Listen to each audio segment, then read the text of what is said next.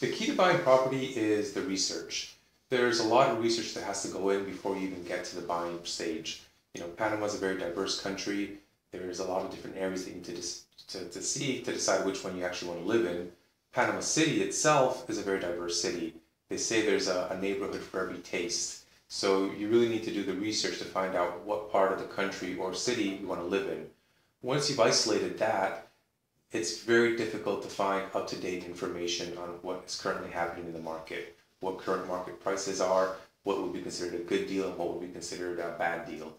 The MLS is in its infancy in Panama, so it's hard to get up-to-date information off that, which means a lot of people end up researching on the internet, going through different real estate companies' websites, trying to get market research on the prices. The difficulty is a lot of these websites are not updated.